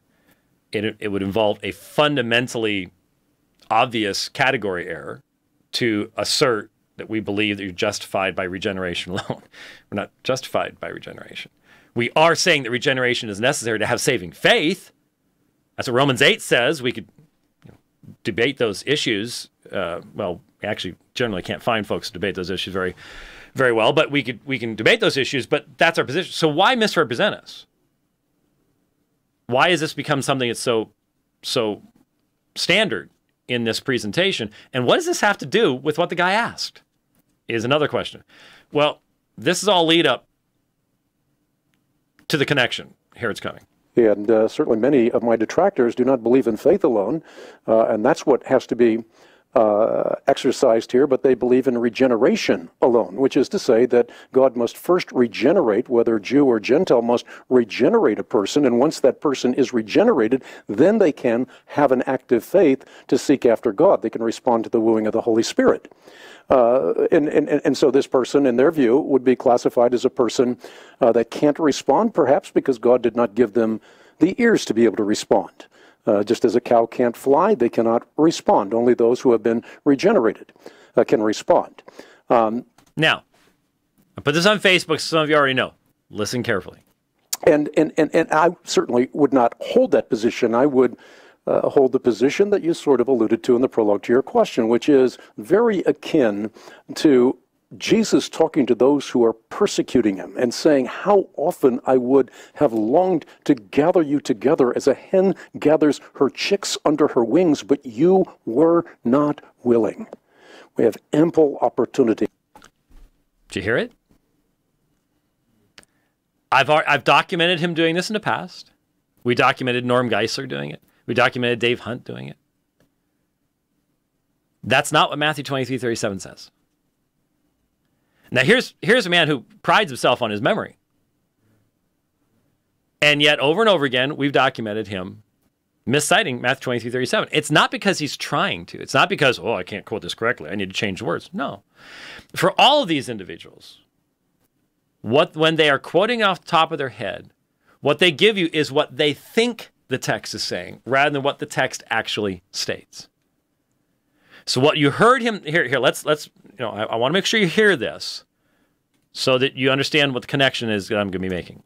And I certainly would not hold that position. I would hold the position that you sort of alluded to in the prologue to your question, which is very akin to Jesus talking to those who are persecuting him and saying, how often I would have longed to gather you together as a hen gathers her chicks under her wings, but you were not willing. So the emphasis is in, you were not willing that I should gather who? You. That's what he said. How often would I have gathered you? Go read Matthew 23:37. It's not a translational issue. It's not a textual issue. Matthew 23 is a chapter of condemnation. Probably the strongest language in all Jesus. Well, it's certainly the strongest language in everything that's attributed to Jesus. And it is a condemnation of the Jewish leaders. And Jesus was not saying to them, I want to gather you, but you would not, therefore I was frustrated. That's not what he's saying. How often would I have gathered your chicks? In other words, you have the Jewish leaders. They're staying in the way of what God would do for those that are under their authority. It's not them. And yet, in the mind of the synergist, it gets changed. So it ends up being even misquoted. So you can make the point, you were not willing. The condemnation in Matthew 23:37 is that these Jewish leaders were not willing for God to do with those who were under their control. They're the ones being condemned for going over land and sea to make one proselyte, then turning him into twice the son of hell that they themselves are. It's a judgment passage. Has nothing to do with the use that's being made. Here's the point. Our traditions can end up going so far as to alter our very memory of what the text actually is saying.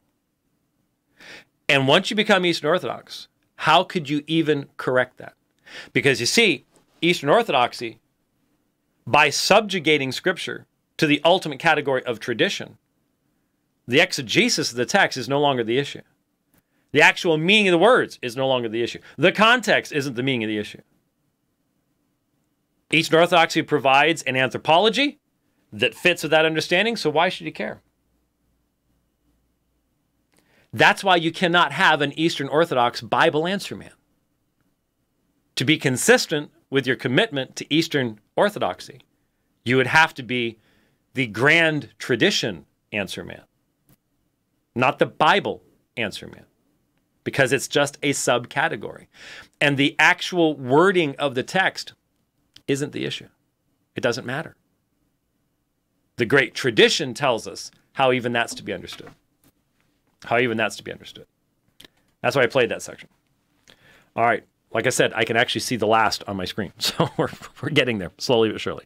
My question is, I'd like for you to clarify for me the basic differences, fundamental differences, say, between the Eastern Orthodox faith and Catholicism, Roman Catholicism. You know, I mentioned this on yesterday's broadcast in light of what I've written in a book called The Complete Bible Answer Book, Collector's Edition, revised and updated.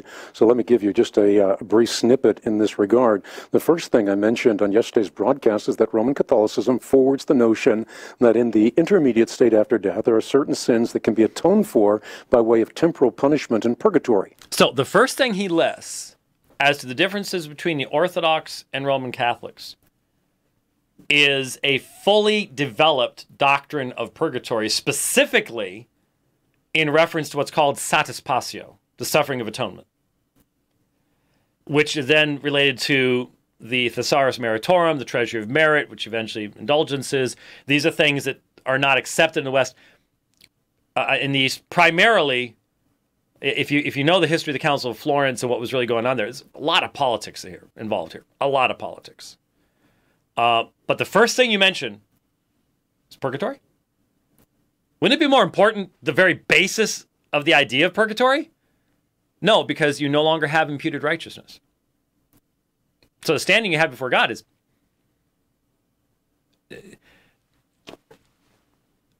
I was reminded in channel that, and because I'll be honest, I had forgotten about this. I was on BAM to discuss, promote,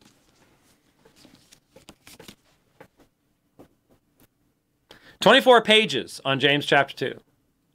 Page after page after page, imputed righteousness of Christ. You've been teaching the same thing for 30 years and promoted this? Sorry. Don't think so. Don't think so." Orthodoxy considers the notion of purgation, which was defined by the Council of Florence in the 15th century, and then defended by the Council of Trent, to be a late innovation lacking precedent in both Scripture and the teachings of the Fathers. Secondly, Roman Catholicism and Orthodoxy are divided on the validity of papal infallibility. In fact, that's where the... So, purgatory, papal infallibility. The problem really arose. You have the pontiff, as it were, pontificating from Rome with respect to what was hammered out in the 7 ecumenical councils, and Orthodoxy saw a real problem with that. They resisted unilateral dogmatization, and from that Orthodox perspective, papal infallibility had no basis in the creeds, the confessions, the historic Christian faith, and thus was anathema.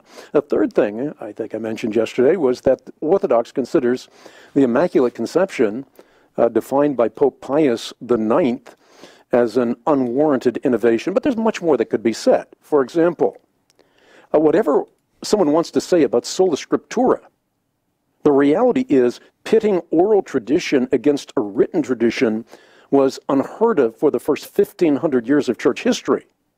In fact, what precipitated this aspect of the 16th century Reformation was the corruption that those like Martin Luther saw within the Church of Rome in the medieval context. And one of these corruptions is another dividing point, which is, according to Luther, the idea that Scripture could be interpreted solely through the magisterium. In other words, solely through the Pope and the bishops. And that Now, Scripture is supposed to only be interpreted through the bishops without a pope. That's the collegial method within Orthodoxy. How does that differ? I mean, other than the rejection of Roman supremacy. The notion that oral and written repositories were inaccessible to the person in the pew, in other words, to the average layperson. And within that context... Look, I don't know that Orthodoxy can avoid this same criticism. Because once you start talking about tradition, Rome's far more specific than Eastern Orthodoxy ever could be in defining what that tradition is. Because the tradition in real Eastern Orthodoxy is defined by the liturgy and prayers of the church. Well, that's a nice specific definition. By the very nature of its mystical aspect, there can't be the kind of specificity that you have in Romanism. It's just, maybe this is the Americanized Orthodoxy speaking. Roman Catholics and Protestants began to view the oral and written repositories of the faith, once delivered to the saints, as distinct, as separate. Did you catch that? Back it up. Back up the truck. Listen again. Roman Catholics and Protestants began to view the oral and written repositories of the faith, once delivered to the saints, as distinct, as separate sources of Christian faith and practice. Oral and written. Not repudiating that, but saying they can be distinguished. So in other words, they have to be all mishmashed together. Well, if you can't distinguish between what Scripture is and something external to Scripture, how can you ever get anywhere? Now, the Orthodox don't engage the debate on this level or on these terms. That's true. Instead, they see the church as the pillar and the ground of truth. Which was local church in the original context, 1 Timothy 3:15. Why? Because in accord with 1 Timothy 3:15, we are told that very thing. Which is a local church. And furthermore, why trust a 16th century Latin speaker over the interpretation of a 1st or 2nd century speaker of secular Koine Greek? I mean, this is one of the reasons that I'm excited about my wife and some of our children having expressed such fervent interest in the Greek language.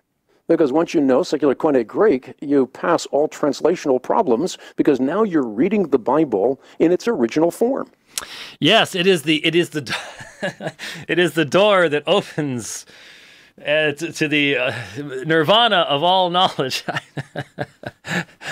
I don't want to discourage anybody from learning Greek. I've taught many people myself, and it's a wonderful thing, and it's great, and it's awesome, but I have so many people come up to me all the time. What does this text mean in the original Greek? And I'll drop my voice and say, the same thing it means in English. And they're really disappointed by that. But anyway.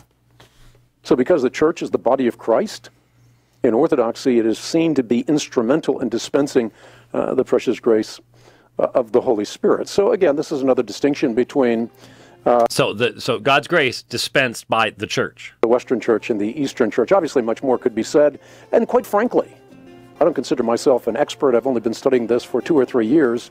I didn't even dare speak out on eschatology until I'd studied it for 15 years, until I'd taken the time to memorize portions of the Olivet Discourse, whether it comes through the Synoptic Gospels or John's expanded Olivet Discourse in the book of Revelation. So having only spent a mere 2.5 or 3 years on this subject, I am not the expert. There are people that are far more adept at talking about these things than I am, but I am learning, and at some point the treasure chest will be part of my heart and soul, and I'll be able to communicate with a whole lot more instruction. We'll be right back. So it sounds to me like what he's saying is, I hope to be better at presenting Eastern Orthodoxy in the future.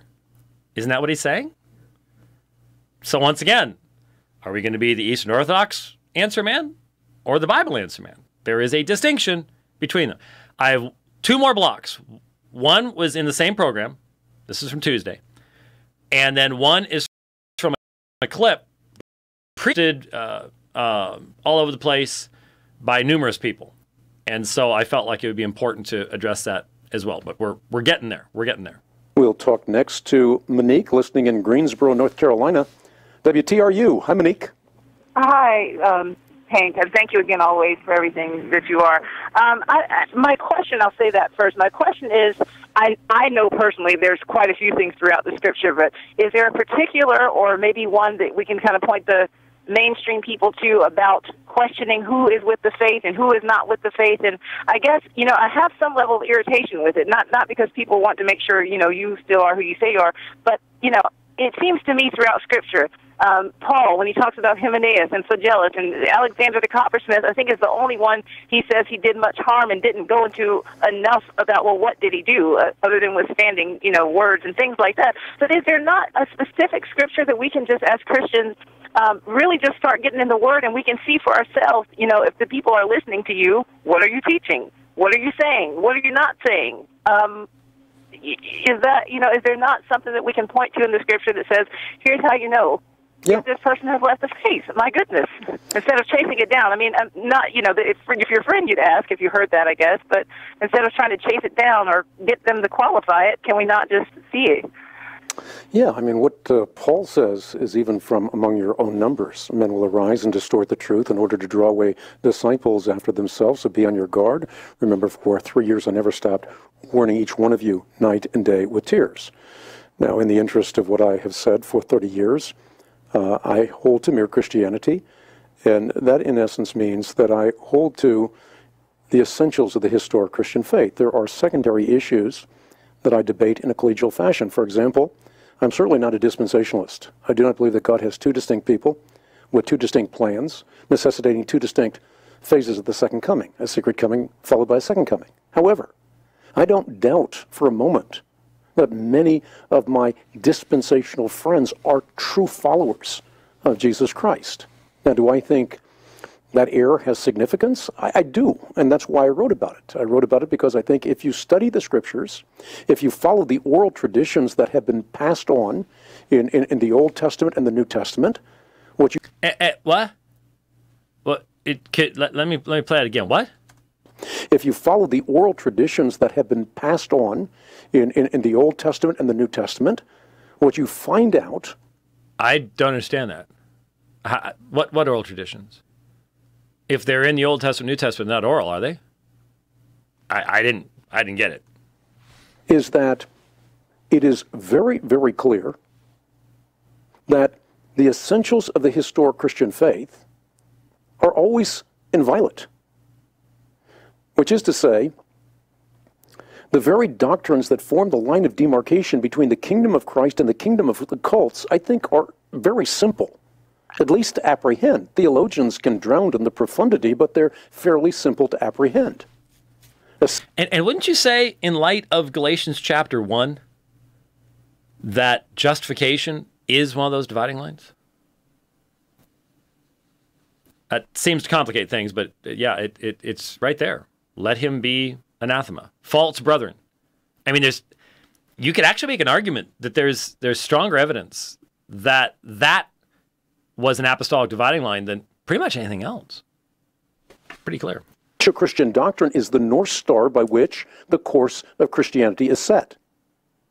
And as the North Star is an unchanging reference point by which sailors safely guided their ships, so essential Christian doctrine has safely guided the church through doctrinal storms that have sought to sink it. One of the things I did on the show yesterday is quote the Nicene Creed, which is very, very precious to me. It codifies the faith once for all delivered to the saints. Now, I don't think that the Nicene Creed is inspired in the same sense as Scripture, but it is a creed that has been passed along through the generations, and it squares with what the Scriptures teach. Is its authority due to its nature, as having come from an ecumenical council, which is an anachronistic view of the Council of Nicaea in the first place, or is its authority due to its consistency with Scripture? And how would you know? And can you, as an Eastern Orthodox, even address the issue?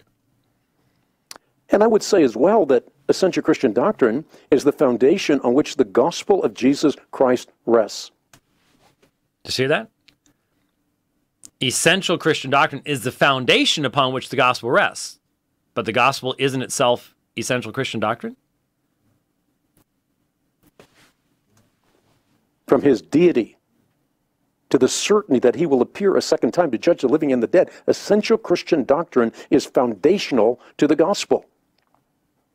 You think about this, all of the religions, they compromise, they confuse, they contradict these essentials. So, for example, Islam, I just wrote a book about that. It's going to be out October 10th this year. But Muslims dogmatically denounce the doctrine of Christ's unique deity. They call it the unforgivable sin of shirk. They affirm the sinlessness of Christ, but they deny his sacrifice on the cross, and they deny his subsequent resurrection as the only hope of salvation, the only hope of salvation, the sola hope of salvation. So what I've done is I've taken the essentials of the historic Christian faith, and I've codified those essentials around the acronym doctrine. The first letter D, and I won't go through all the letters, but the flip chart is available through the ministry, but the D stands for the deity of Christ, and the E stands for eschatology. Now, what's interesting about eschatology is it's a great example of both essential and secondary matters. It is essential to believe that the Lord Jesus Christ will appear a second time. The timing of the tribulation, the meaning of the millennium, is something that we can debate vigorously. We don't have to divide about. So I think this is one of those, excuse me, this is one of those areas where we can look at essential Christian doctrine and say there is an essential to eschatology, and there's secondary issues as well. But I think we ought to be very familiar with what the Bible teaches with respect to the essentials of the historic Christian faith. And then we can see, by contrast being the mother of clarity, how the cults and the world religions and those who have walked away from the faith, how they have deviated.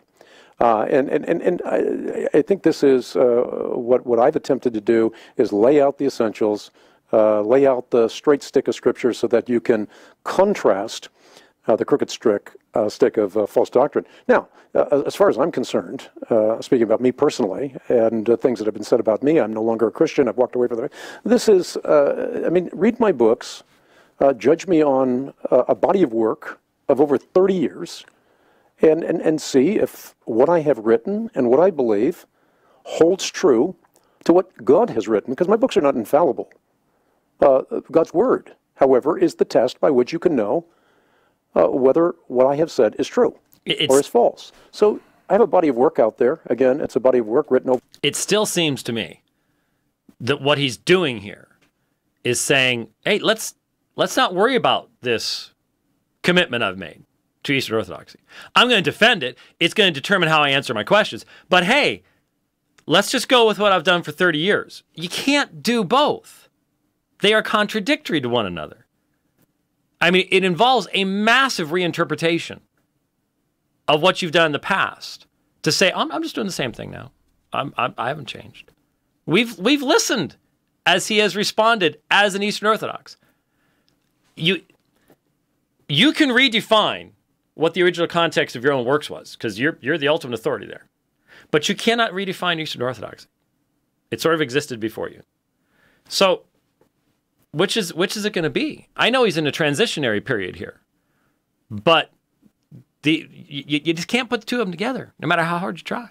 Many, many, many years, published by evangelical publishing houses, and I think to now all of a sudden question whether I believe certain essentials of the Christian faith is interesting, particularly when these kinds of questions come from men like Rodney Howard-Browne, as I indicated at the opening of the show. Yeah, that's fair, and to that, so that everyone, when the scripture, and I can't think of the gospel it's in, but when he says, Jesus says, I will shorten the days for the very elect of God. Okay, just for time's sake, I want to get to this last thing. So that was the two programs this week. A number of people like Waleed Shobat, in taking a shot at me, included a clip that CRI put out months ago, where Hank is asked about theosis and Eastern Orthodoxy, which had been referenced by people who were talking about Hank moving this direction even before the word came out over the weekend of his actual chrismation. And it was very short, so here is what's found in that.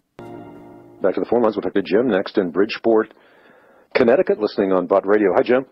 Hi, Hank. Thanks for taking my call. You're welcome. I'd like to know if you could help me out with your understanding of the Eastern Orthodox concept of theosis. Well, it's not just Eastern Orthodox. I mean, it is something that was as prevalent in the church in the West as in the East. In fact, right up until the time of the Reformation, pretty much everyone believed in theosis, that we become Christ bearers since his body and blood are distributed throughout our limbs, as Cyril of Jerusalem said. But Augustine said, as God became man, man becomes God. Or as Luther said, word became flesh, so flesh becomes word. The whole idea being is that we become, by grace, what God is by nature. So we partake of the means of grace that God gives to us, and through the means of grace, which center around the Eucharist or the Mass or the Lord's Supper, but is not exclusive to that. By partaking of the graces, we can become, as Peter put it, partakers in the divine nature. And that's been the teaching of the church throughout its history. Again, right up until the time of Luther, who taught it and said that if he could disagree with the papists on anything, it would have been this very thing, that the Eucharist is the primary means by which you become a partaker of the divine nature. Now, this poor guy, this poor caller, must have been sitting there staring at his phone going, what? I thought I called the Bible Answer Man. And there was one verse, and of course the key primary text for theosis is Peter's words, become partakers of divine nature. The idea that's done through Eucharistic sacrifice with priests and the rest of that stuff, utterly ahistorical. Again, development over time, development away from New Testament.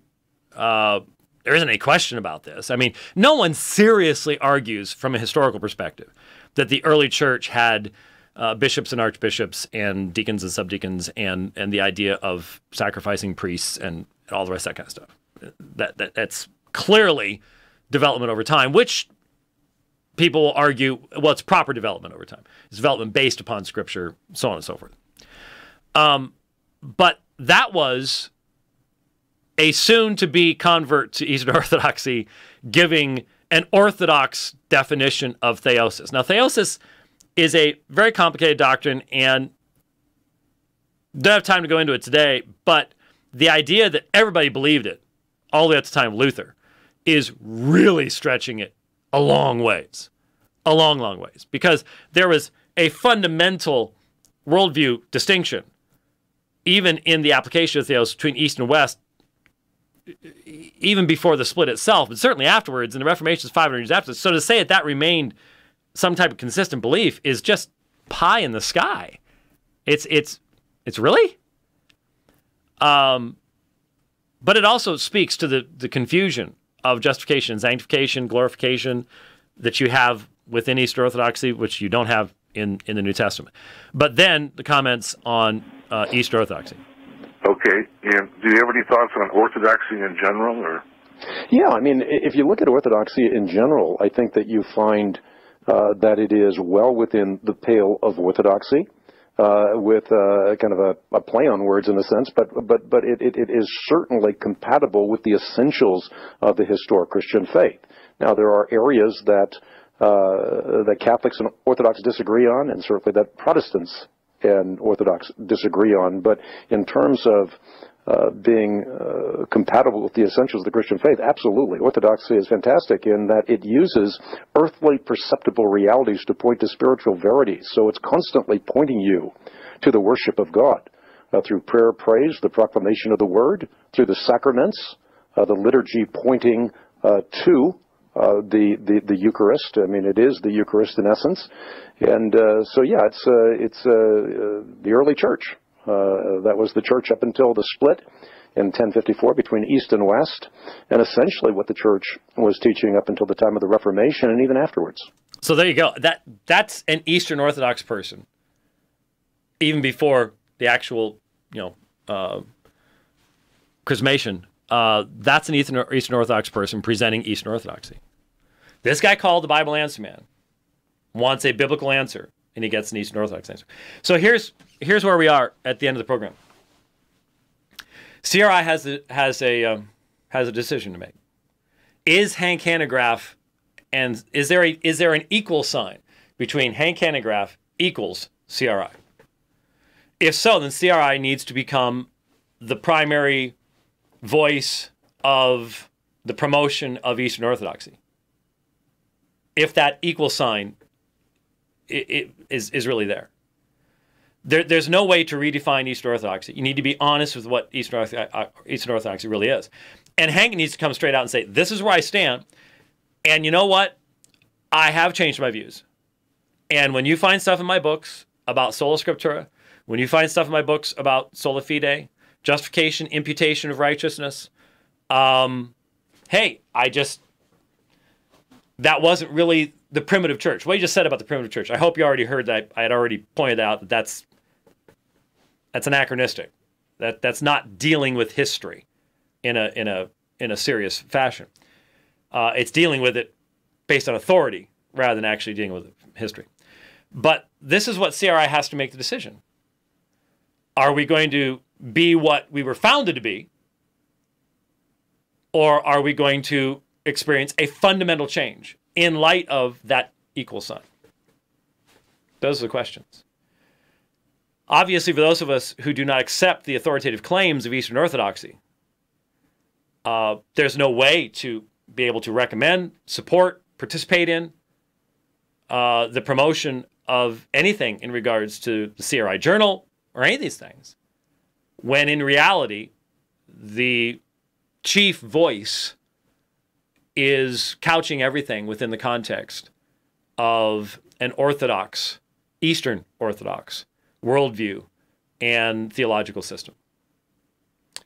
And so we've allowed him to speak for himself. We played 53 and a half minutes. Well, actually, I cut off about 2 minutes there. So over 50 minutes of recent, this week, except for that last clip, this week comments from Mr. Hanegraaff. And I think we played them long enough that we cannot be accused of taking anything out of context.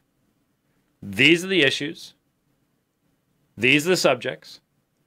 Go back and listen to Hank and I talking about the God who justifies. Someone just posted in channel. I wrote an article for the CRI Journal on Paul and James in regards to these issues. I'm not the one that's changed. I'm not the one that's changed. That is very clear. These are questions that the folks at CRI need to be dealing with. So I appreciate you taking the time to listen to the program today. I hope it's been helpful to you. Thanks for watching. God bless.